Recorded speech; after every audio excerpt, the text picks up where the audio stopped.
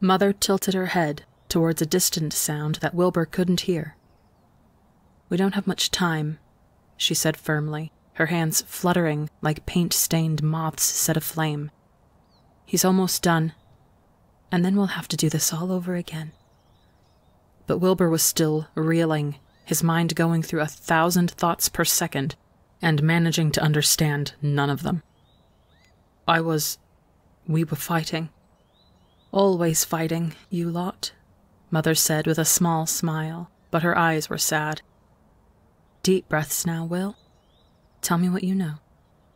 "I was in a city in the north," Wilbur said, his mouth tasting of ash and melting snow. "Outside a church with broken windows?" "Yes, you were." "I don't play the violin." "No, you don't." Wilbur glanced at his mother's painting, the one with soft colors and old lines. "And Tommy will never live past 15. "No," Mother replied, regret and sorrow, two of Wilbur's own restless shadows gleaming in her eyes. "He won't." "And you're dead too," Wilbur continued, free-falling into the abyss. "Aren't you?" "Yes, I am." He ran his shaking hands through his hair, clutching a handful of the brown strands and almost tearing them away in his terror. It was a fear he knew well. It had never truly left him since the night he found her gone. He'd been too sick to attend her funeral afterwards, spending feverish days in and out of consciousness. When he'd finally been steady enough to pull himself out of bed, they'd already buried her, and he only saw her again in painted portraits that didn't quite capture the brightness of her smile, and in the middle of the night when every hallway of the castle was haunted by her. But now she was here, standing before him, older than she had been when he lost her, and still younger than she deserved to be. She deserved decades. She deserved infinity. And Tommy did too. "I want to stay here with you," Wilbur said, still a child. Always a lost child with her. "Because I miss you. Because you were the one person that I had nothing to prove to. Because you can make things all right. You can fix the things that I broke, can't you?" She looked at him. He knew her answer. "You could stay," she said kindly. "I won't fault you for it." He knew she meant it, so why did the pain in his chest only get worse? A soft breeze swirled into the tower. Wilbur inhaled the scent of fresh apples. It was so real. So real. But then he looked at the painting again, staring at the incomplete version of him. At his father, who had aged when he could not. At Tommy, older than he ever would be, in truth. At his mother, who had given him her artist's hands. "Will you forgive me?" Wilbur asked, his voice rough and small. "If I still want to live without you?" In reply, she pulled him down gently and placed a soft kiss on his forehead. "I loved you before I even met you," she whispered against his skin. "And I loved you even more after I did. I'm sorry for leaving too soon and leaving too much." She pulled back, her eyes shimmering, and her hands warm on both of Wilbur's cheeks. "But look at you. Look how much you've grown. Look how far you still have to go. Come with me?" he asked, pressing his face closer against her paint-streaked palm. "You can lie and say you'll be coming with me." "I'm always with you, Will," she said, smiling a wavering smile. "I am in every note you play and every song you sing. I fight your every battle and feel your every pain. And I feel your joy and your compassion and your regret and your bravery. Whatever you do, Will, I am with you." And he swallowed roughly. "And Tommy, you and your brother," she said, "are bound by something stronger than fate and stronger than death. She dropped her hands and stepped back. The distance between them was a chasm. One is gone, but not forever. One is gone, but not the other. Wilbur took a rattling breath and squared his shoulders. He wasn't ready, but he had no other choice. He gave his mother one last lingering look. All the things he still wanted to say, he said it with it. All the I love yous addressed to hallway ghosts, and all the I wish you were here's screamed into the silence of his own head. He would never see her again. He would never see Tommy again. Those were the truths he would have to learn to live with. All that grief and love and hope and fear in one word. Goodbye, Wilbur said. He shut his eyes as he turned away, unwilling to look at what he would be leaving behind. His perfect mother and her perfect painting of what could have been. She might have said goodbye back, but the wind was whistling past Wilbur's ears as he took off running, drowning out everything else. When he opened his eyes again, the arched window was waiting before him, opening into the endless sky. He leapt, and his father caught him. Wilbur grinned up at the winged figure above him as they soared past the eddying clouds. Always have to make a last-minute entrance, don't you? Father looked down at him as he tightened his hold on Wilbur's hand, obsidian wings cutting through the air in persistent, booming beats. Are you all right? Was the first thing he said. He sounded like he was choking on his own heartache. For once, Wilbur found he was just like his father. Wilbur closed his eyes against the rushing wind, letting it dry his lingering tears. No, he admitted, but I will be. Wilbur looked around at the open sky, seeing nothing but blue and white until the distant horizon. So, Father, how are we getting out of here? Even in their separate sadnesses, Wilbur still noticed the small smile on his father's face. Do you trust me, Will? I just jumped out a tower for you. Father's laughter was a strained sound, but it was almost like music. What if I asked you to let go of my hand? Wilbur didn't think. He just let go. For a moment, he was weightless, suspended mid-air, as clean and pure as the clouds that were the sole witnesses of his slow descent. There was no life, and no death, and no Wilbur, and no enemy waiting for him on the other side. No dead brothers, no lost brothers. No mothers in towers, no fathers newly regained. There was only the falling. Will, Father called out over the rushing wind.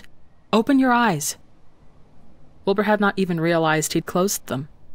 When he opened them again, all he could see was the welcoming blue, and his father falling right beside him, wings tucked in close. I saw Mother, Wilbur said to the open air, his hands in his pockets, as if it were a normal afternoon conversation. I saw Tommy, Father replied. He said to tell you not to die yet. Wilbur smiled faintly. Sounds like him. He balled his hands into fists, where his father couldn't see them shaking. But was it really him? Really them? I don't know. Father sighed as they hurtled into nothingness. And does it really matter, Will? I suppose not, Wilbur said. We had them back for a moment. That's all it was in the end. He spun in the air to face his father. In the short time since they'd faced off with Dream, his father's eyes had aged 1,000,000 years. More somberly, Wilbur said, We have to get Techno back, too. Where is he?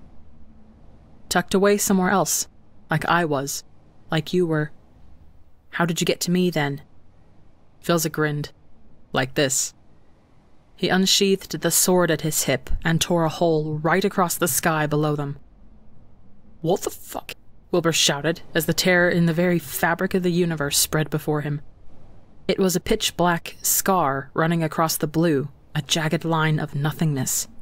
Wilbur reached out to clutch his father's arm, his heart rioting inside his chest as it rejected what his eyes were definitely seeing. What the hell is that? Our way out, Filza said, moving closer to Wilbur, his wings folding over the both of them like a comforting childhood blanket. Falling is the easy part, Will. Now it's time for the crash. They fell into the dark and were gone. I should know you. The words fell in a pathetic rush from Techno's mouth. I should, but I don't. The little girl who was his sister, had been his sister just a few seconds before, stared at him with wide eyes that were like twin pools of ancient water, reflecting his own strained face back at him. Her question echoed in his head, a chant and an accusation and a lament. What's my name? What's my name? What's my name? Techno wrenched his hand away from her and scrambled backwards, his breaths coming fast and harsh. She frowned after him, but did not move to follow. You're my sister, he sobbed, clutching the hand that had held hers so gently, so familiarly. But I don't even remember your name. Hers and their siblings and their fathers and mothers, once knowledge as common as air now slipping from his fingers. He stared at her, begging the universe to give him one syllable, one letter. He would take anything. He would take breadcrumbs. I killed you, he whispered, falling into the dirt, a puppet with no master. He put his head in his shaking hands. I killed all of you. No. The sternness in her voice made him look up. She still stood where she had been, a pillar of stone, her face pink with fury. That wasn't you. The spider got you, that's all. That's all, Techno shouted. The forest was pressing in on them, he knew it. The darkness would take him again, just as it took him all those years ago, the last time he'd been down this road. Yes, she replied. Yes, that is all. It was all him, never you. We understood that then. We understand that now. Nobody blamed you or will ever blame you for something you could not control. We're not that horrible or that stupid. But I hurt you, Techno whispered. I know I did. You must have been so scared. I wasn't, she said, but Techno knew it was a lie by the wobbling of her lower lip. You would never hurt me, I knew that. She stepped closer, slowly, as if she were approaching a wounded wolf. And it's important to me that you know that too. Something flickered in Techno's periphery, and they both turned to see the forest open just up ahead. Beyond the darkness, there was a small clearing, blazing with sunlight. Surrounded by flower patches and shrubbery was a house, small and cozy, with a brick chimney letting out pale smoke. A window was open, and through it, Techno could see a table set for dinner, and children fighting over an apple pie. A tall, wiry man with his pink hair pulled back from his face was swatting at them with no real force, telling them to share, you greedy little monsters. A woman with braided hair stood to the side and threw her head back in a deep laugh. One of the kids leaned too far in the scuffle, fell face first into a bowl of mashed potatoes, and began wailing. An older child, almost as old as Techno, rolled her eyes warmly and promised to do anything he wanted if he would just stop crying. Techno saw all of them. None of them saw Techno. They're calling me back, the little girl said. But Techno couldn't take his eyes off the house and the family that lived in it. His house, once. His family. Warm and lovely and easy. I can't go home yet, Techno said, hating himself more and more with every word. I still have to save Wilbur and Philza. I still have to bury Tommy. And I still have to put that green bastard into the goddamned ground. Well, duh. When he turned to her again, she had her hands on her hips and a sad smile on her face. I said they were calling me back. No one said anything about you. Not everything's about you, you know. Despite everything, Techno managed a weak laugh. Of all the people to be my guide through this shit afterlife, why'd it have to be you? Because my spirit is too big for my own body, she replied haughtily. and I'm tired of some random man deciding my lives for me. He didn't even ask if I wanted to be a human being. What if I wanted to be a frog in the rain? Did he ever consider that? No. Instead, he made me small and stinky and boring. She wrinkled her nose in disgust. I want to be more than someone else's backstory. I want to be the hero. I'm going to be the hero next time, just you watch. I already am, Tekna said softly. In the distance, he could still hear the laughter of people he used to know by heart. But closer, somewhere just behind him, he heard a voice, calling his name. Tekno turned towards the voice. He would always turn towards that voice. There was only the forest off the path, broken branches and nothingness, and still, somehow, he knew he would be safe in it. He shakily rose to his feet, each small movement sending electricity through his veins. His old bones knew he should be going with her, going home, and starting the cycle anew. The wheel had to move forward. This was not how the real story ended. But screw the wheel. Screw what the story dictated. He was Technoblade, and he was going to write his own damned story. He stood his ground, felt the wheel push at his back, shoving him roughly forward. But if he was even half as stubborn as the little girl before him, then he had nothing to fear. The ground held beneath him. He passed a hand over his misty eyes. I have to go, he said tiredly. Wilbur's looking for me. She grinned. So get going, you slow old man. I'm not that old. Whatever you say, Grandpa, she replied, taking one step towards the light, and then another. Oh, before I forget, everyone wanted to tell you something. He leaned towards her. What is it? She leaned towards him. You look dumb with that hairstyle, she whispered gravely. Please keep your hair out of your face because it's starting to function like curtains. You little brat. Tekno moved to grab her, but she danced out of the way, laughing so hard she almost tripped over her own feet. She moved to go again, but stopped at the very end of the road, silhouetted against the sunlight. You know, for what it's worth, she said, turning just enough for Tekno to see a faint smile on her face. I think the Green God made the right call this time around, making you my older brother. You were pretty great at it. Before I murdered all of you, Tekno said, his throat burning from a stoppered sob. You can't ever just accept a compliment, can you? It wasn't that great of a compliment to begin with. Fine, I take it back. Don't you dare, Tekno began, but she was already gone. Always have to have the last word, he thought fondly, glad to even have that small scrap of her to take with him into the dark. He folded the memory of her running home, twin braids bouncing against her shoulder blades with each excited step, and tucked it behind his heart, where it would always be safe. She would stay there, right next to the little house with the laughing strangers, right next to Tommy. He took a deep breath, filling his lungs with the smell of pine trees and flowers and apple pies, and stepped off the path. He walked first, then ran, ducking under branches and shaking his feet out of the tangled undergrowth, tearing through the dim, with only Wilbur's voice to guide him. Tekno! Will? Closer now. Stray branches tugged at his clothes and his hair. With his sister's advice, and from pure annoyance, Tekno ripped a strip of cloth from his shirt sleeve and tied his hair back into a simple knot at the nape of his neck. It wasn't an elegant braid, but it would have to do.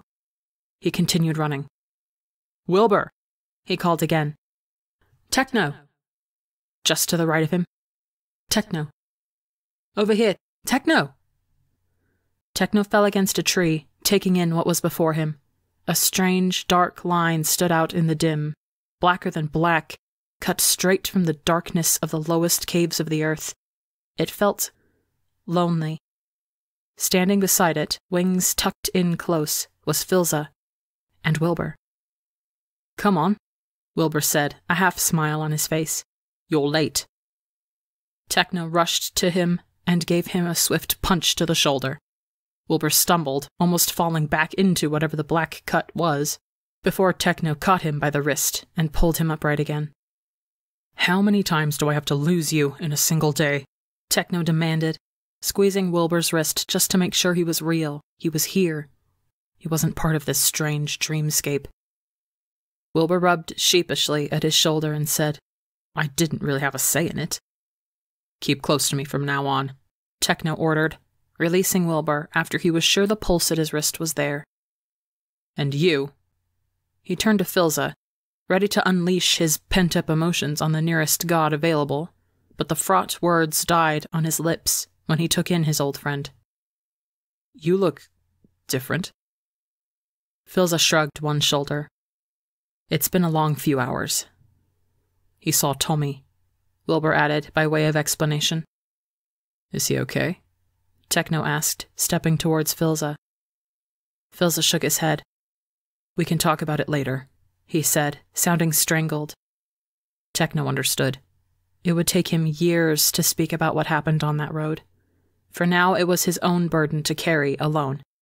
Someday he'd share it, but not when the wound was too fresh, too hurting. All right, Techno said. That's okay. So how the hell are we getting out of here? He still had a score to settle and a prince to bury after all. Wilbur nodded wordlessly towards the pulsing black scar in the air. Oh, said Techno, you have got to be kidding me. It's safe, Wilbur said. Say that again without looking so green and I might believe you. It's a cut through reality, Filza said exasperately. Of course it would not be a very comfortable experience. Wilbur scoffed. It felt like having my innards rearranged by a very excitable toddler. He heaved a resigned sigh as he faced the cut. I guess I'll go first. He threw a look at the other two behind him. See you on the other side, then. I'll follow soon, said Techno. Don't get lost again. Wilbur gave him a mocking salute before falling into the void. It swallowed him whole. Techno watched him disappear with a sinking feeling in his gut. Before a heartbeat had even passed, he was already moving forwards, intending to follow behind Wilbur as he'd promised. He would not let him out of his sight again. But before Techno could step through, a hand closed around his arm and pulled him back. He turned towards Filza, a complaint already on his lips, before he noticed the somber look on the other god's face. He really did look different. He was quieter, somehow, and yet brighter at the same time. Like a young star, silently basking in its newfound brilliance. Techno, Filza said. We need to talk. Wilbur was being unmade. That was what it was.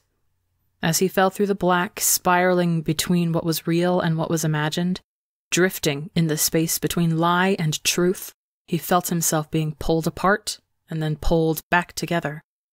Born and then unborn and then reborn and unmade. Father had called it the crash, but that wasn't quite true. It was crashing and flying and crashing again, the euphoria of flight equaled by the pain of the collapse. It was agony. It was dawn. It was over. He hit the ground.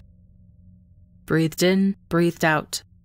The air tasted bitter, like ash, like the dust on a guitar case sitting unopened for years. His ears were ringing, his vision blurring.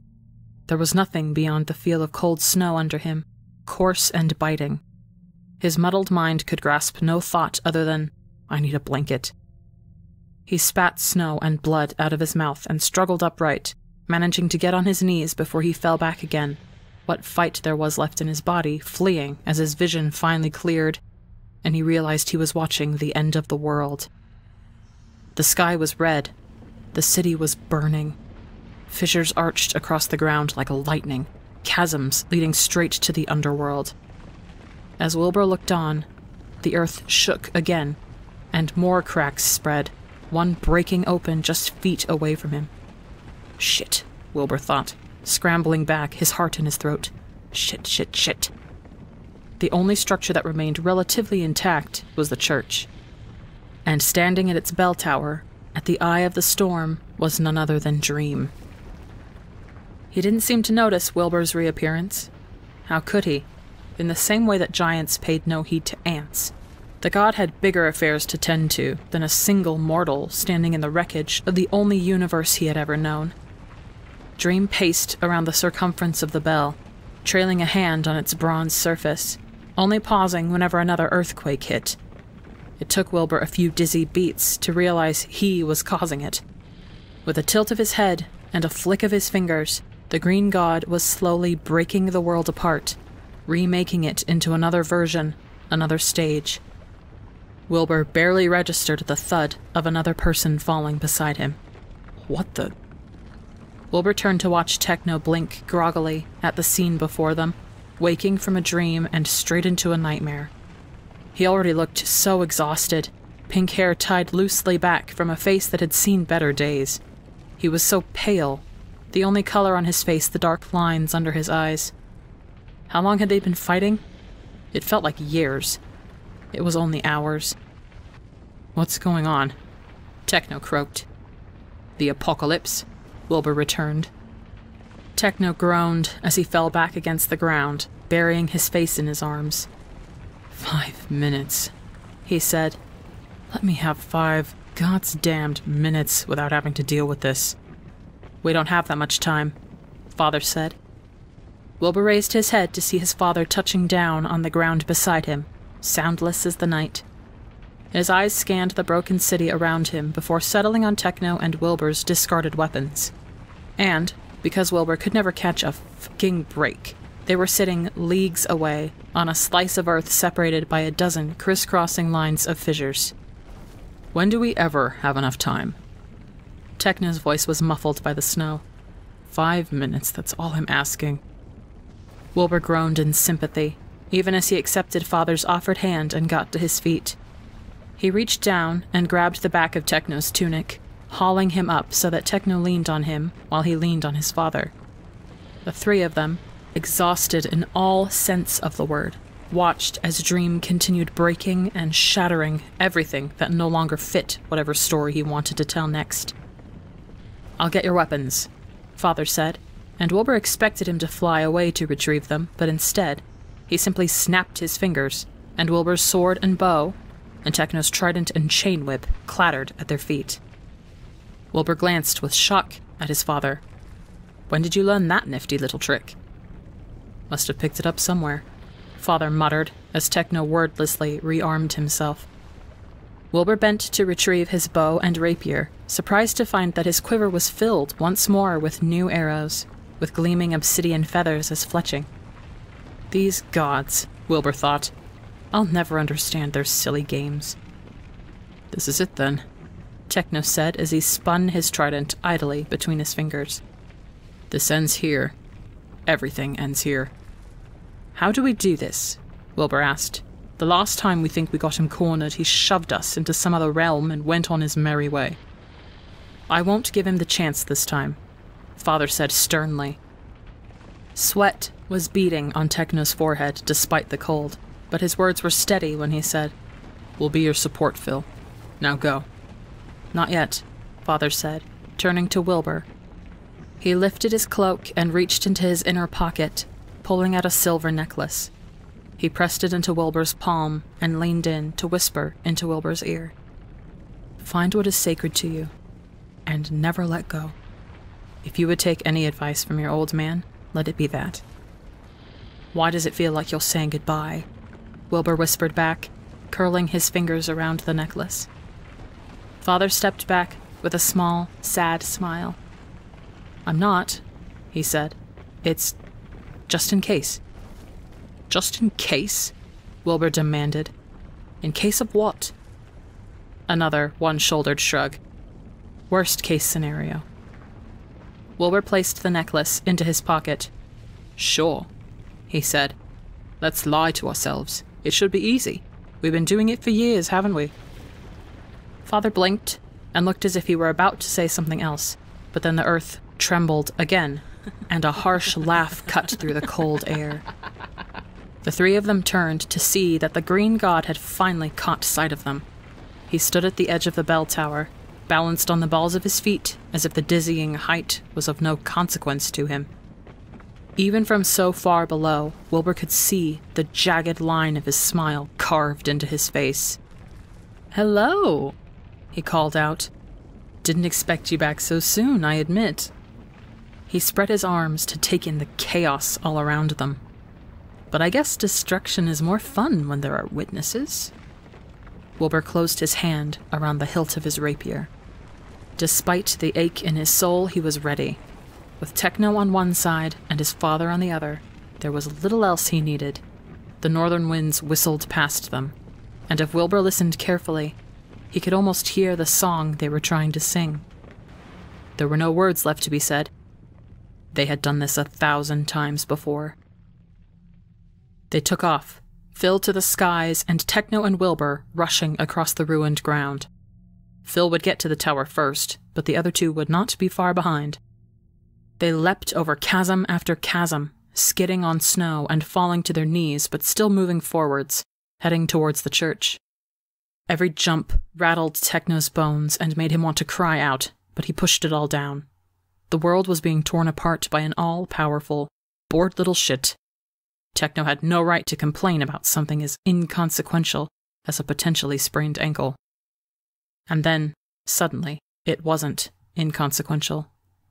It was an easy jump. He could have made it. Should have made it.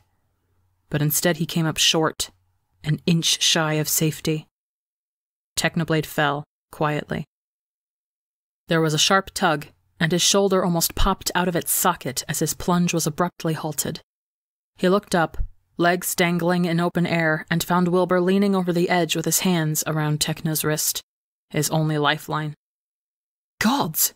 Wilbur cursed, struggling with Techno's weight. "Pull yourself up, Techno."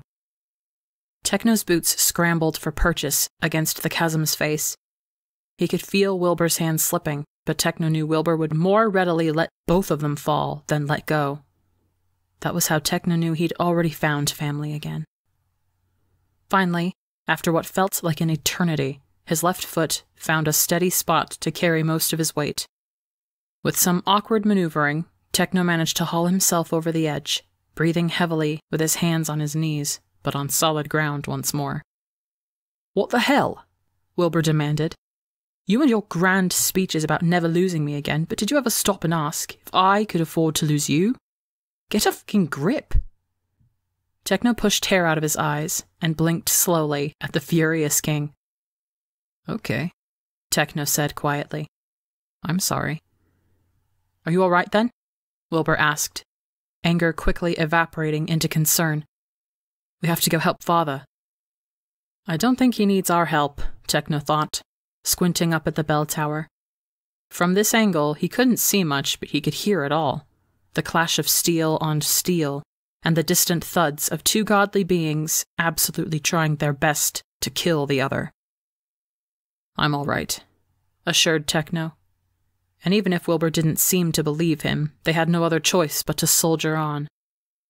They were off again, leaping from one broken chunk of earth to another, albeit a bit more cautiously, constantly looking over their shoulders to make sure the other had made it safely. When they finally made it to the foot of the bell tower, the pain in Techno's ankle had reached a boiling point, and only intensified when Wilbur pushed the tower door open, and they were met with a staircase spiraling into the sky. "I hate this," Techno declared. "I hate every aspect of this, and I would like to quit and be a humble farmer from here." Wilbur stared at him, giving him 2 seconds to follow through on his words. "Are you done?" Wilbur said. "Because in case you haven't noticed, the end of all things is currently being orchestrated right above our heads." "I regret ever meeting you." Wilbur snorted as he started up the stairs. "You say that as if it isn't your dry humor that rubbed off on me." They took the steps 2 at a time, round and round, until Techno couldn't remember life before the climb. It wasn't until they were halfway there when Techno's knees finally gave up and he slumped against the brick wall, panting and biting back a scream of frustration. He was holding them back. It was the most important battle of his damned life, and he was holding them back. Wilbur, standing a few steps up from Techno, looked back with furrowed brows. "What's wrong?" he asked. "You look You look pale. This isn't like you. He took in the sweat dripping down Techno's face, the exhaustion evident in his trembling shoulders and liquid limbs. Techno? You're right, Techno murmured, too tired to care about what he was saying. I'm not myself. I'm not even a fraction of what I used to be. I hate this fragile body and all its whining and all its petty demands. He looked up, met Wilbur's eyes, willing him to understand, because there was no way in hell he could ever speak the words himself. He didn't have the vocabulary for it. I hate being this weak, Wilbur. Wilbur's mouth fell open in a silent "oh" as realization finally hit him. Before, all this would have been effortless. The leaping, the running, the climbing. Something as small as a sprained ankle or a healing stab wound would have been no hindrance at all. Just little details to shake off like bothersome bugs. But that was before. This was now. Techno, Wilbur whispered. You're mortal? It had been written in an ancient script, in a book that looked exactly like all the others in the Forgotten Library, heavy-bound and dust-covered. Filza had flipped gingerly through it, afraid that one wrong move could turn the fragile paper into ash, and had found the words on the last pages. You seek power, reader, it had said, but all things come with a price. Power for power, divinity for divinity. If you wish to be a god among gods, one must be the vessel, the other the sacrifice. Filza had promised it would be their last resort. Only until push came to shove, Techno had said. And the green god had definitely shoved. And so Filza had pulled Techno back, and the two of them had talked, one god to another, for the last time. They had both known it was time, just as they had known that first day on that battlefield of ice and snow, arrows flying overhead and both of them lit from within by divine fire, that their roads had crossed, and there was no going back. Technoblade, blood god and emperor, had offered his scarred hand to Filza, angel of death and god of freedom, and they had clasped each other's fingers like old friends did after a long separation. For a moment there was only the two of them in that forest of dreams, and when Filza whispered the ancient words, it almost sounded like a solemn prayer, a prayer to the god Techno used to be, and to the god Filza was becoming. Towards the end, Techno's hand had betrayed his pain. It shook, just a bit, as his veins burned gold, turning him into gilded patchwork, half mortal, half god, his very soul caught in the crossfire between mortality and divinity. His breaths came quick and labored, and still Filza murmured, slipping silent apologies between the primordial spell. When the final word was said, Techno had fallen to his knees before Filza, a wicked reversal of fortunes, but he did not let go. Technoblade forsook his godhood without protest. There was barely a struggle, barely a scream of agony. It had been his sacrifice to make, and he would be damned if he'd let himself regret it. He had wrestled with martyrdom, and won. When Techno stood again, he was human, simple and breakable, with numbered years and numb hands. Inside him, there was a hollow pit where his godhood used to rest. He was going to make a landfill out of it. And Filza was awake. Now he stood in a bell tower overlooking a ruined city. Fires raged until the horizon, burning away homes and streets that once teemed with easy life. Families and friends gathered in bunches like sweet-smelling bouquets, but like flowers unaware of the gardener's plucking hands, they had existed in the shadow of being too large to comprehend, their lives already decided for them. All their tragedies and loves, their hopes and their secrets, laid into predetermined places on the green god's mosaic. But that would end today, because Filza was his antithesis, and he was going to set everybody free. The bell tolled as he and Dream continued their deadly dance around the tower, swords meeting and then unmeeting. Dream must have sensed the change. He must have seen it in the way Filza moved, taking each step with utmost confidence that the ground would meet him and not the other way around. He must have felt it in the renewed strength between Filza's blows. He must have known Filza was still holding back. For the first time since their encounter, the green god had the wits to finally be unnerved. One mistake was all it took. A misstep in their eons-old waltz.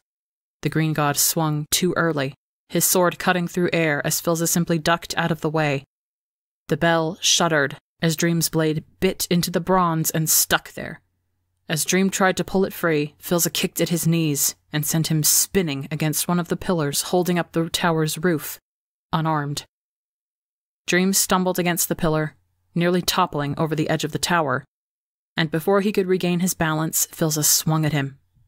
Dream managed to duck just in time, but Filza's sword cut through the pillar behind him, as easily as a hot knife through butter. The pillar buckled and fell apart, and the roof of the tower began leaning, almost halfway to caving in on itself. The green god whistled as he jumped back from Filza's advance.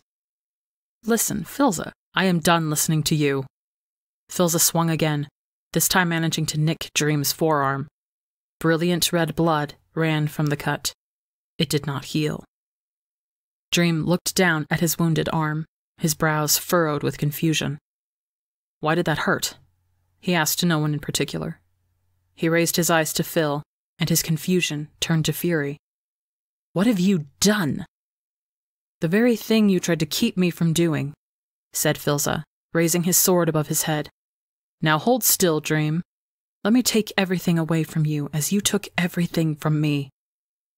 The green god made to raise his hand, perhaps to conjure himself a new sword or attempt to throw Filza into another dream. Filza's hand shot out, gripping Dream's wrist and twisting. He leaned in to watch the other god's discomfort turn to pain, turn to panic, as he struggled to free himself from Filza's crushing hold. "Little spider," Filza whispered, "caught in your own web." "You think this phases me?" Dream demanded, still trying to pull his wrist away. "Do you think I'm afraid of you?" The angel of death looked at the green god with the eyes of a son taken too soon. "Yes," he said, "I think you are." Dream snarled, an animal cornered. "You forget you've tried this before. You've always failed, always." "Ah, but that was before I came to realize what you were." Filza made sure Dream could see every inch of his expression, every depleted line, every mark the long years had etched into his skin. "You would have us think that you're doing all this, the rewrites, this infinite loop, just for the fun of it. But you don't really have the luxury of indulging yourself, do you? Because you're afraid. Every second of every day of every life, you are afraid. You have known me since you were made. You have known since your first breath that I was the only creature capable of breaking you. And before I could even try, before you gave me any reason to, you ran. You pretended it was all some silly little game to keep your heart from exploding out of your chest with fear, and you ran. You sculpted worlds, rewrote histories just to keep me from seeing you squirm. Because you're a coward. That's what you are, Dream. You're a God's damned coward." "Take that back," the green god whispered. "Take that back right now." "Make me," challenged Filza. "Oh, wait. You can't." They were equal forces, once upon a time. The spider and the songbird, control and freedom, the two oldest powers in the universe, the first of the gods, maintaining a delicate balance until one tipped the scale. Filza was merely tipping it back. "You bought yourself some time," said Filza. "Eons of it, but the clock is ticking, and there's nowhere else to run. The game is over." Dream was breathing heavily, his emerald eyes wide. "You can hurt me," he said, "but you can't kill me. You can't. That's not how we do this. we'll always be hunting each other. You have the upper hand now, but not forever. You're right. Filza loosened his hold on Dream, allowing him to step away. The green god gave him a look of mistrustful confusion as he rubbed his wrist where Filza's hand had left scorch marks. I can't kill you. If I did, you'll simply be reborn and the chase will continue. I know that now. And I also know what I have to do. He glanced over Dream's shoulder, and the other god turned on his heel to follow Filza's line of sight. When he finally saw what Filza meant, he whirled around with an incredulous, almost fearful expression. You can't be serious, Dream said, voice trembling. You can't be. Then, regaining a bit of confidence, he said, No, you really can't be. Because I'd just break out. I can carve my way out, little by little. Not if you have someone watching you, Filza said simply. What little hope the green god still had died in his eyes. You're an idiot, he declared, with equal parts of disbelief and alarm. He moved towards Filza, grabbing fistfuls of his tunic and shaking him. It would be the closest to begging he would stoop to. Do you have any idea what I would lose? What you would lose? All things come with a price, Filza said, surprised by the sudden burn of tears in his eyes. And I pay it so they don't have to. I'm done running away from my problems. I'm done begging the stars for answers. I've brought the stars low, Dream, and they will do my bidding for me. Why does it feel like you're saying goodbye? Wilbur had asked. Because he was.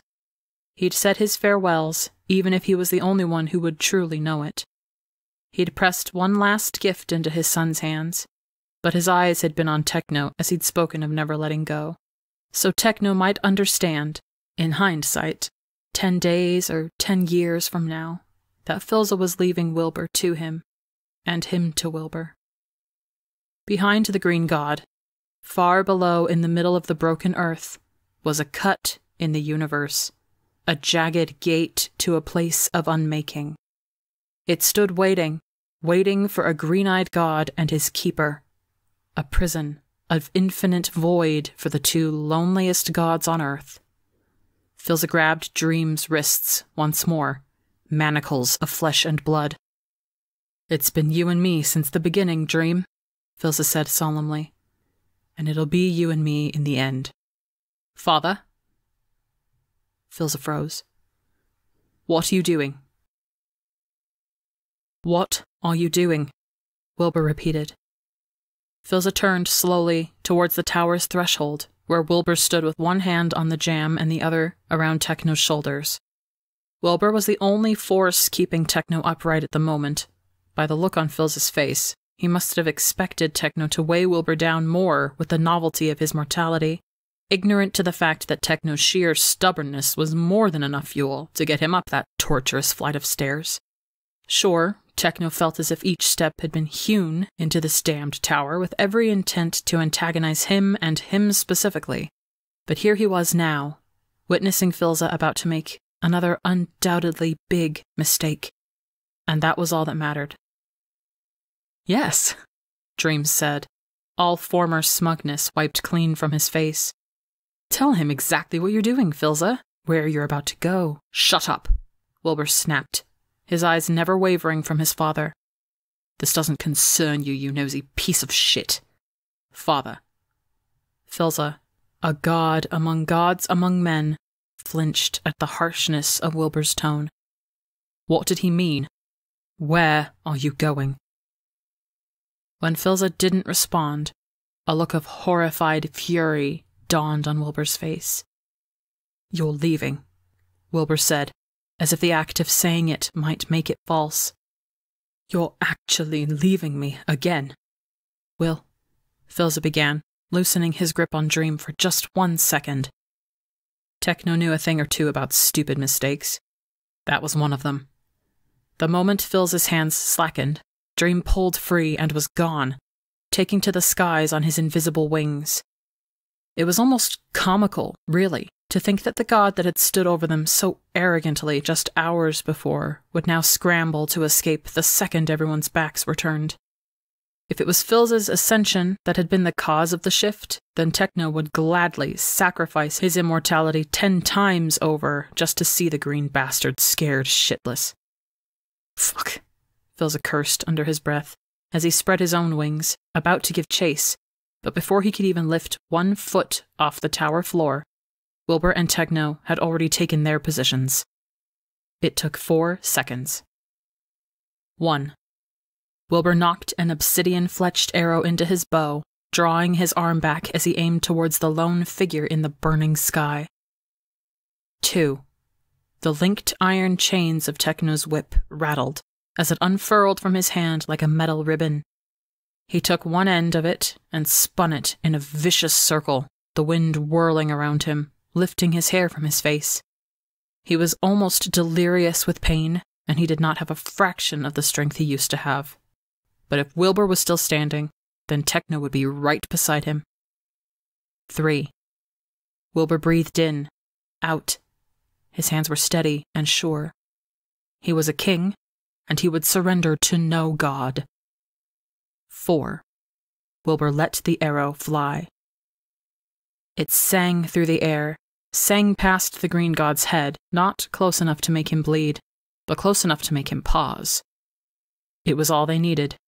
In that moment of his foolish hesitation, Technoblade swung his whip out like a fisherman casting a hook into the deep dark. It blazed like a comet in reverse, arching up into the shattered sky instead of towards the burning ground. Justice made metal. It caught around the heel of a god and made him mortal in his fear. And if Techno had any godliness left in himself, he used it all in one last act of retribution. He had known, of course, that even the weakest human was able to do impossible things, godly things, in moments of panic. He had heard stories of fathers lifting whole trees off their children, of people standing between their lovers and wild wolves. He had witnessed soldiers fighting to their bitter ends, all for a king that did not love them, and a kingdom that would forget their names the moment a new battle begun. A young boy had stood before him in a wisteria-covered pavilion and asked to be taught the art of war to keep his brother safe. Humans, Techno thought. We're a stubborn bunch, aren't we? And he drew the spider down from the stars. Dream hurtled back towards them, an angel fallen and falling still, and Techno swung him straight towards the bell. There was a cacophony as the bell's bindings snapped, and it crashed into the floor, still ringing, still singing. In its dented surface lay a god in repose, blood staining his golden hair. Unconscious, defeated at last. Techno let out a shaky breath. "Well," he said, "that was easy," and promptly passed out. Wilbur let his bow clatter to the ground and caught Techno before he could follow it. Laughter exploded out of Wilbur as he pulled Techno's limp body against him. "We did it," he exhaled against Techno's hair, looking down at the god lying broken in dented bronze. "We actually fucking did it. Techno?" He shook Techno. "Techno, hey, we did it." There was no response. Wilbur looked up in panic and found his father's weary eyes on him. No. The frenzied euphoria of an unexpected victory died swiftly on Wilbur's lips as he pulled Techno closer to him, tucking his warm, fragile, mortal body into the cradle of his arms, Techno's chin digging painfully into Wilbur's shoulder. Wilbur was suddenly very aware of the extent of the damage on him. Wounded shoulders, and a knife to the back, courtesy of Wilbur himself. "A killing blow for you would be a scratch for me," Techno had said, but he'd said it when he was immortal and untouchable. "Techno?" Wilbur asked again, shaking him lightly, unable to think of a world without his best friend. His newfound mortality should have given them years, at least, together. Not minutes, Not seconds? Techno, this isn't funny anymore. He looked up at his father. Tell him it isn't funny anymore. The silence was thunderous. And then, in its wake, there was a muffled groan. 5 minutes. Just 5 God's damned minutes. Wilbur pulled back to see that Techno's eyes were wide open. If I weren't so sure you were halfway to hell already, Wilbur said slowly, I would expedite the process right now. Does hell offer a hot meal and a warm bed? Asked Techno. If so, please, send me there. I deserve it. Wilbur shoved Techno off him, unsure whether to laugh or cry or scream. When he turned to his father, he looked just as lost. That was, Father said, as Techno righted himself, a very shit thing to do, you little bastard. Oh? The writhe mirth fled instantly from Techno's face, chased by unbridled anger as he whirled on Father. You want to speak to me of doing very shit things? Father flinched, but he looked as if he had already expected the outburst. His blue eyes slid to Wilbur, and they looked so much like Tommy's in his final moments that Wilbur did not know whether to look away or memorize them. Father's hands around Dream's wrists, Dream's panicked flight, the dark doorway into a realm between realms still standing open far below in the shadow of the bell tower. You're actually leaving me again, Wilbur had accused him before they were swept up in the dramatics of Dream's escape and their presumed triumph. What triumph was there to celebrate when Father had not proven him wrong? The cold settled back into Wilbur's bones. Where are you going? Wilbur demanded. Will, Father began, running a shaking hand through his hair. You were not supposed to be here for this. He met Techno's glare. Neither of you were. Techno crossed his arms. The mortal who had chained a god. If he had given anyone else the look he was giving Father, they would have withered away into dust. And what exactly is this, Phil? Techno asked, his voice hoarse. The Angel of Death did not frown or make excuses. He simply told them what Wilbur had always wanted from him. The truth. I'm going away. Far, far away, Filza continued, unable to stop now that he had started. Maybe it was the way that Wilbur was looking at him, open and undefended, as if he no longer feared, but instead expected this betrayal. Maybe it was the way Techno stood protectively in front of him, as if Filza was someone Wilbur needed protection from. Maybe it was that despite their earlier tearless farewell, deep down, Filza knew it would come down to this. No subterfuge, no vague remarks, just honesty this time, no matter how harsh and painful. I'll take Dream to a place where he can't hurt you, can't hurt anyone, ever again.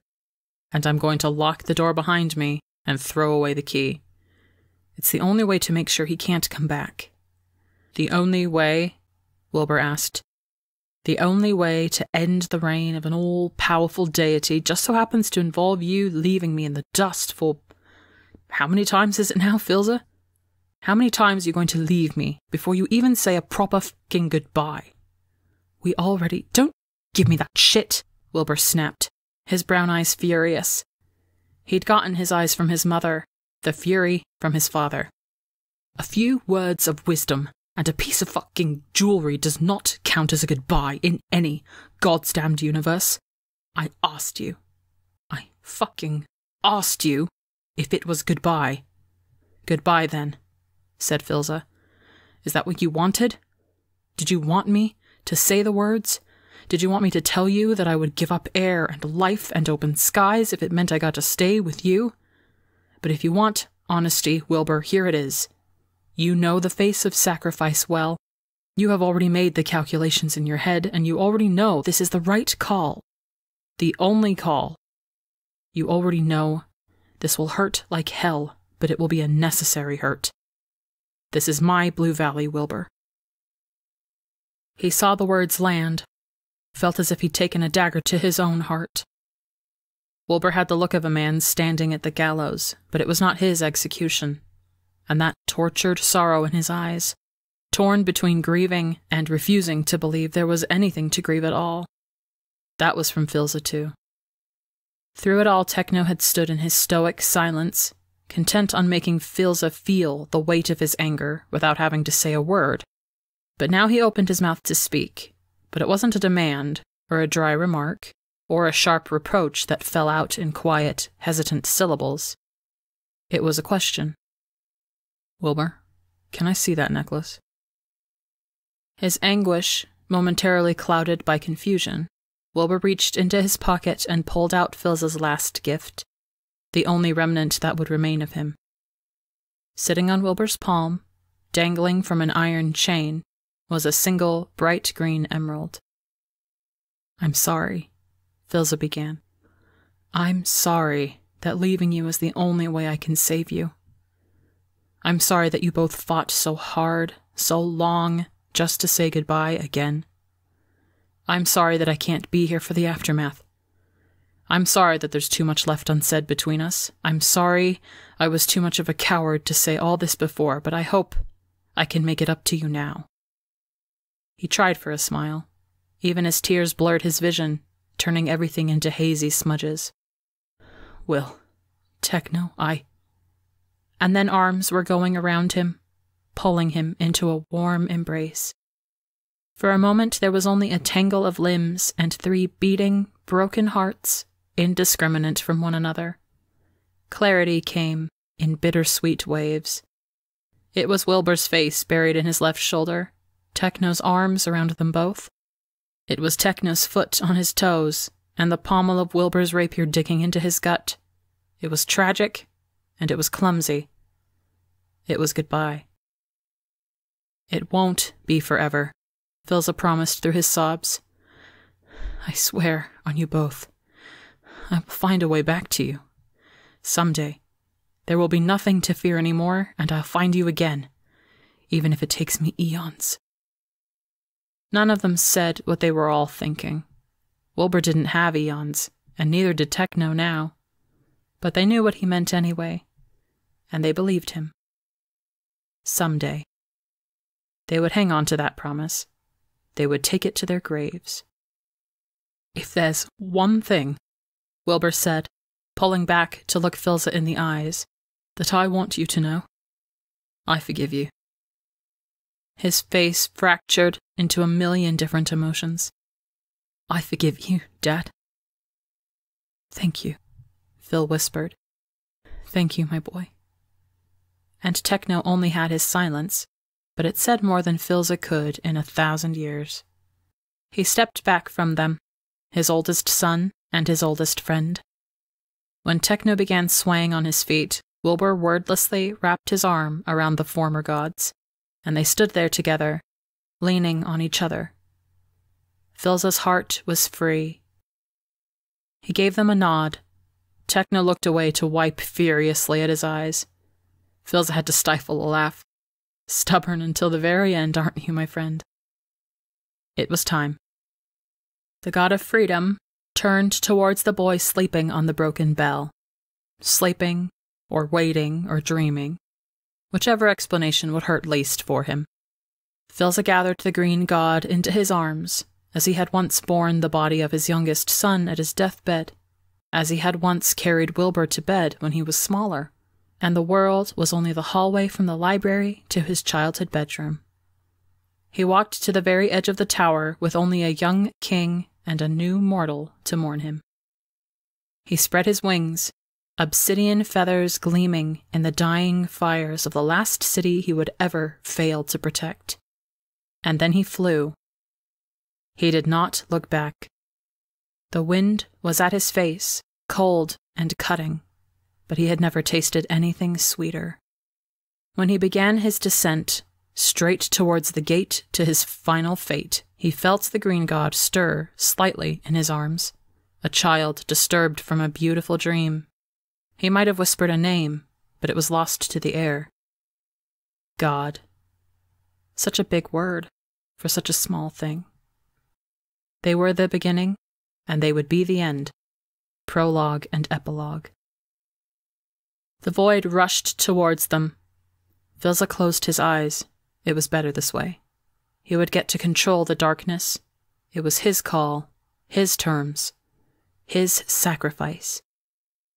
I'm sorry, Tommy, he thought, one last tear slipping down his ancient face. But I'll be seeing you soon. They entered the void together. The gate closed behind them. And the universe shifted. The shift was felt by every soul. It was felt by every rock and every blade of grass, every flowing river and every tree looking over a lonely house at the end of a long road, its chimney overgrown with ivy. It was felt by every beast in the forest and every fish in the sea and every bird now grieving a fellow wanderer of the skies. It was felt by those awake and those hunting and those deep in hibernation and those spinning their webs from branch to branch, creating connections where once there was only open air. It was felt by the deer caught between the wolf's jaw, its final moments extended into eternity as the entire world, the entire universe, held its breath. It was felt by every warrior in combat, every monarch on their gilded thrones, every smith with their cheeks warm from the fire of their forges, every child stumbling through their mother's gardens, every painter seated at their easel, every sailor at sea, every traveler on their way home. It was felt by an old neighbor looking after the shop of the kind girl who had always been so kind to him. A sign stood at the door. Closed indefinitely, it said, but the neighbor knew it would be closed forever. And still he'd come, day after day. His wife was gone, and so was the kind girl. But the flowers, oh, they still needed watering. It was felt by a god in a valley. Beside him was a freshly dug grave with only a sword of pure obsidian to mark its place among the dead. The god had always known that he would one day stand alone. Once there were 3, and now there was 1. He'd lost one of them to love, and the other to fear, and some days he wondered if there was any difference. When pain always came in the wake of love, when every devotion led to a burial ground, when every dream was a nightmare sleeping, would it be worth loving at all? Yes, said the dirt underneath his fingernails, testimony to his lonely grave digging. Yes, said the wind coming in from the north. Yes, said the first drop of rain striking his cheek, like a cold reminder to seek shelter, like a gentle kiss from 2 lost friends. Yes, it would. It was felt by a soldier knocking on the door of a home he could no longer recognize. When his sister opened the door, he swore she didn't recognize him either.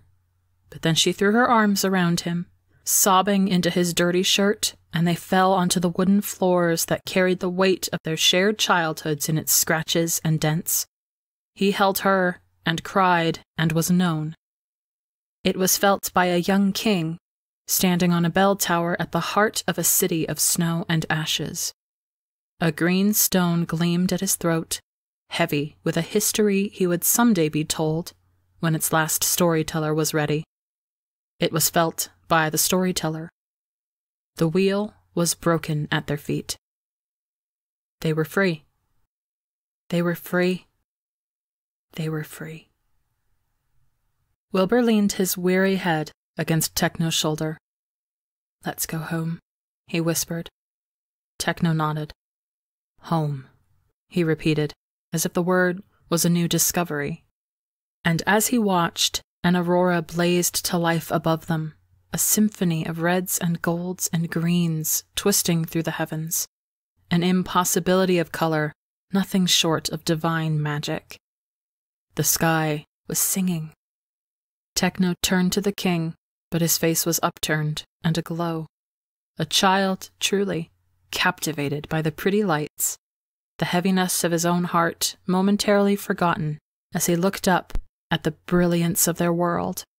the world his father had saved. The curtains fell on two brothers illuminated. They buried him under the weeping willow, and they replanted the garden around him, one rose bush at a time. Wilbur leaned against the simple gravestone as he tuned his guitar. It bore a name and the only titles that had ever mattered to him, brother and son. "I'm not nervous," said Wilbur as he continued tinkering with the instrument on his lap. He flinched as a rather discordant note played before continuing. "I mean, I shouldn't be. Whatever happens today, I would deserve it. That's how justice works, right?" Finally satisfied with his strings, Wilbur strummed a few notes before he settled back against the grass. "But I didn't come here to talk about that. I wanted to play you a song." He grinned at the sunlight streaming through the branches. "I finally finished it. It took a while. A full year," drawled an all-too-familiar voice, "of banging around the music room and threatening to suffocate me in my sleep if I interfered with his artistic process." Wilbur glared good-naturedly at the man coming towards him, a violin case in hand. Techno had grown into mortality better than Will had expected. There were still times that Techno forgot he had human needs and human limitations, but Wilbur was there, as he always had been and always would be, to remind him. Other than the times he forgot to eat on a regular schedule, or thought to spar with royal guards that would no longer be easy targets for him, he had thrived. He'd begun filling in his tunics, and his wounds from that final confrontation were now just a part of his tapestry of scars. Settling on the other side of the gravestone, anyone looking out from the windows of the castle would only see the head advisor and right hand of the king, with his old-fashioned poofy sleeves and pink hair braided down his back, silently plucking at his violin. "I was just saying," Wilbur said, "that whatever the verdict, we'd accept it." Techno finished, brows scrunched in serious contemplation at his instrument. "That doesn't mean you're not allowed to be scared. That's why we're here, aren't we?" He threw a grin at Wilbur across the strings. "We're getting you a distraction." "I'm not scared," Wilbur said, and it was the truth. "I know there's a chance that the past 2 years of atoning might not be enough. And I know it will never be enough." "Then it's a good thing you're not the one voting," Techno said simply. "It's the people's call, Wilbur. We don't have any say in the matter, for better or for worse." He tapped the end of his bow against the gravestone, almost absently, before raising it to his violin. "At the end of the day, you're either king or you aren't, and if they decide the latter, then we'll go off into exile together and be twin fishermen in some little coast town somewhere. Or traveling bards. We could see the world together, you and I." "I've already seen it," said Techno, "but I suppose I wouldn't mind getting a second look." Wilbur laughed lightly. "If that's our worst-case scenario, then there's really nothing to fear, is there?" In response, Techno began playing the first notes of a familiar melody. Soon the lilting sound of his violin filled the garden, joined by distant birdsong and the rustle of the wind through the creeping branches. It floated through the air, sharp and sweet, Techno's scarred fingers dancing across the fingerboard with an expertise that cost him long nights and strings snapping against his skin. His bow wrung magic from the delicate instrument, so potent Wilbur almost missed his own cue. Wilbur began playing his guitar, an accompaniment and an addition, the undercurrent to the keening sound of Techno's violin.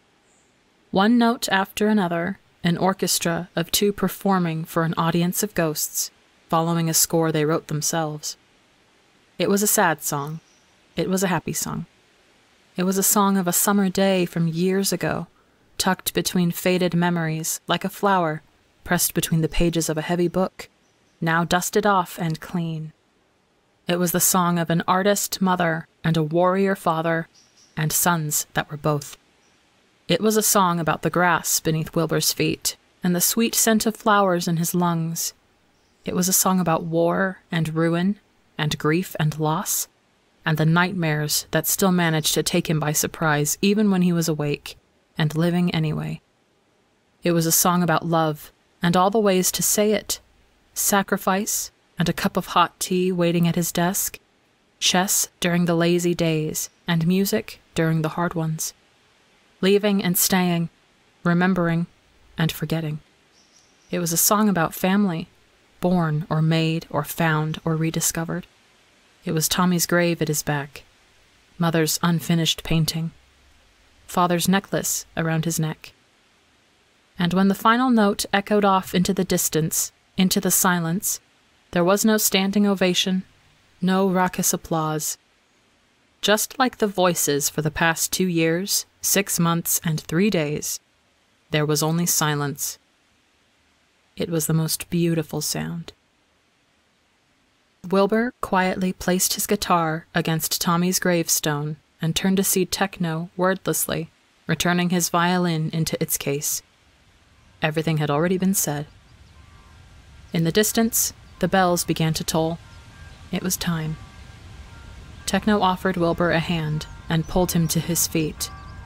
Together, they walked towards their judgment. 2 years ago, Wilbur had stood on a balcony and faced an army ready to die for him. "I promise you peace on my father's crown," he'd said, "and now I call you to war. This is nothing less than treason. Rest assured, I will be facing consequences for it." And the soldiers had called instead for their enemies' heads. More than half of them were dead now, leaving family and friends behind, alive and safe, but mourning. And if there was anyone who understood the need to find some place to put down blame, it was Techno. There were no enemies left to defeat, no smiling gods to imprison, no hostile armies crossing the valley, and that was why Techno and Wilbur were standing in the hazy sunlight pouring in from the high windows of the very room where Wilbur had once been crowned, the room where he might have that crown taken from him for good. In front of them, seated in pews and on the floor, or leaning against the marble columns, or watching from the balconies, were the people that would determine their fates. 100 blinking eyes, all unreadable, settled on the king and the general that had won both battle and war, at the cost of the very people they'd sworn to protect. Never mind that they'd saved them from a worse fate. Never mind that they'd ensured the safety of the kingdom for generations to come, or that they'd spent the past 2 years working on pulling the threads of their nation back together. Those were excuses that neither Wilbur nor Techno would ever use against their people.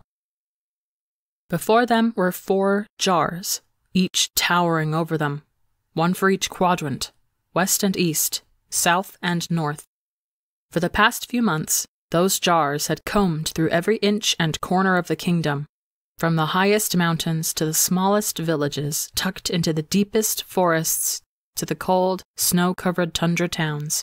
Messengers had knocked on the door of each house, presenting each person within, be they child or adult, a decision. They would take a rock, any rock, be it from their own gardens or from the riverbed or chipped from the threshold of their houses, and place it in the jar if they believed the king and the general had not done enough in service to the kingdom. A representative stood behind each jar, ready to tip it over, ready to count. Enough votes, and Wilbur would step down from the throne, and Techno would go with him, and they'd live the rest of their mortal lives in exile, far from the kingdom they had bled and fought and lost their brother for. Techno glanced at Wilbur. Despite his earlier posturing, Techno could tell Wilbur was one tug away from unraveling. He stood shoulder to shoulder with Techno, trying to look calm and stoic for his people, spine straight and eyes ahead. Only Techno could see the apprehension behind them. He loved this kingdom. He loved its people. It wasn't just his father's kingdom, or his mother's, or Tommy's. He'd given everything of himself into it. It was his own flesh and blood. It was no longer a chore, or something he had to succeed in to earn a distant father's approval. It was the soldiers that had fought beside him in the valley. It was the 100 people that had been willing to bring down a mountain on their foes and on themselves. It was the scars on his skin, and his sleepless nights, and his pride, and his home, and his responsibility. He was born for this, stones and all. A judge draped in white robes called for attention, as if the room had not been mind-numbingly quiet for the past half hour. "Citizens of our fair kingdom," the judge said, "we gather today to bear witness to the conclusion of the trial of King Wilbur, protector of the realm, ruler of the kingdom, and Technoblade, former general of the royal army. The people have spoken. Now all there is left to do is listen." He turned to Wilbur, his grey eyebrows rising in question. "Would you like one last thing to say, Your Majesty, before we tip the jars?" Wilbur opened his mouth, closed it, began shaking his head. Techno stepped forward. "The king," he began, "as well as I, thank you all for coming here today. I see familiar faces in the crowd. I fought next to you, have seen your bravery firsthand, and I know what it cost all of you to come here today." He took a deep breath, met every eye on the floor and mezzanine. It felt like standing before the dead. It felt like a reckoning long overdue. Everybody here lost someone to the war. A friend, a parent, a neighbor. And you know what your king lost, too. Though we are united in our loss, that does not excuse the lapse in my and Wilbur's judgments. We made mistakes. Deadly ones. We believed ourselves invincible, and were too late to act against the encroaching enemy, and you all paid for a price that should have been ours alone. Whatever you have all decided today, we will call it justice. That is all." When Techno stepped back, Wilbur caught at his sleeve. He anticipated a dry remark about his unexpected diplomacy, and was surprised when Wilbur simply mouthed, "Thank you." Techno nodded hesitantly at him, confused as to what there was to be thankful for. After all, he was only doing his job. The judge read out more legal jargon that Techno had already heard 100 times before, and then, with the very hands he'd used to put a crown on Wilbur's head, he gestured for the jars to be overturned. They looked like vases. They gleamed like urns. Wilbur's hand slipped into Techno's, his bitten-down nails digging into Techno's knuckles. Techno closed his eyes. He did not know which gods would still listen to him, so he prayed to them all. The war god, dream, Philza, exile, or exoneration. It was out of his hands. He would be ready for both. Techno waited for the clatter of stones on marble.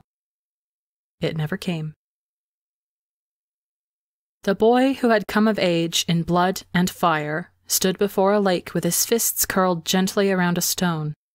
The surface of the lake was calm and still, a mirror of the sky above it, and Tubbo wondered what it would feel like to float in it, to swim in sunlight.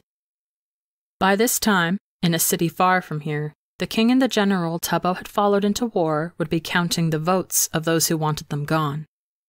Tubbo ran his thumb along the smooth edge of the stone in his hand, turning it idly between his fingers as he looked out at the lake. It would freeze over soon, when winter came. Tubbo would be ready then. He pulled his hand back and threw with all his might.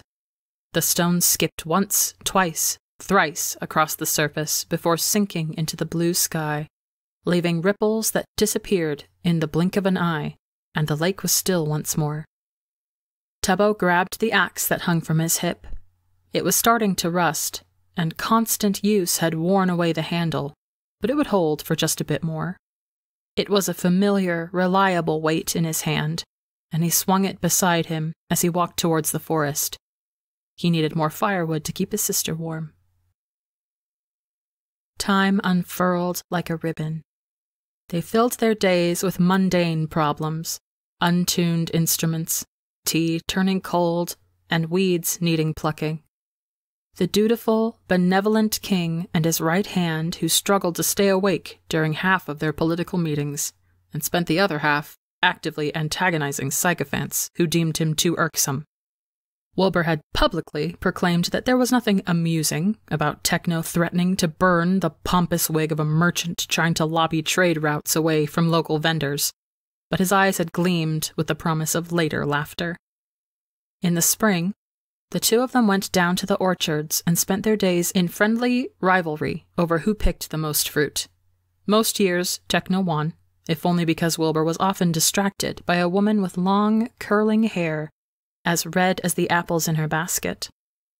It took him 2 years to ask her name, another 2 to ask her to marry him. Her name was Sally, and she said yes. When their first child was born, a baby boy with hair the color of Tommy's last sunset, Wilbur took him into his arms without hesitation. He pressed his tear-stained cheek against his son's warm skin and whispered, "I will love you forever," over and over until he was sure his son knew it. And the son would grow up under no one's shadow, calling Wilbur Dad and Techno Uncle in a kingdom of hard-won peace.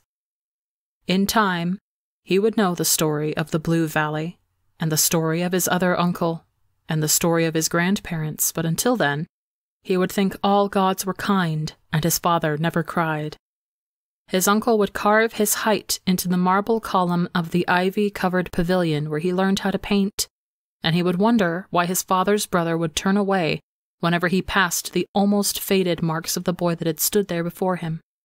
The heir of the Angel of Death's kingdom, and all the heirs after him, would not have gilded hair or eyes like a frozen tundra. They would have gentle hands, and would forgive easily. They would be raised on honey and apple pies and stories about frogs in the rain, and the wheel would never break them. And on the night before an ancient crown would be placed upon their brow, those that came before them would press a gift into their hand, and it would be their inheritance. So when a winged man would appear from the north, days or years or eons from now, he would find a familiar stone around the neck of a child that he would recognize right away by the familiar shape of their smile, and he would know he was home. He had a life before this. A mother, a father, a home. Sisters and brothers. But what he had now was all right, too. He stood alone in front of his bedroom mirror, combing his hair back from his face to braid it for the day, tucking it behind an ear where a sapphire earring hung, catching the sunlight. He paused when he saw it, leaned in close just to make sure it wasn't a trick of the light or the lingering traces of a dream. He blinked once, twice, his mortal heart catching in his throat. There, nestled among the pink strands, delicate as a bird's wing, was a single gray hair. If he listened carefully, he could hear his brother coming down the hallway, looking for him, but this moment was his alone. Half sobbing, half laughing, he fell against his chair and closed his eyes against the sudden sting of tears. He could see, in his mind, a field of flowers under an open sky, a place made for waiting, where all the finished stories went, where he would go someday too. A knock came at his door. Technoblade began to smile.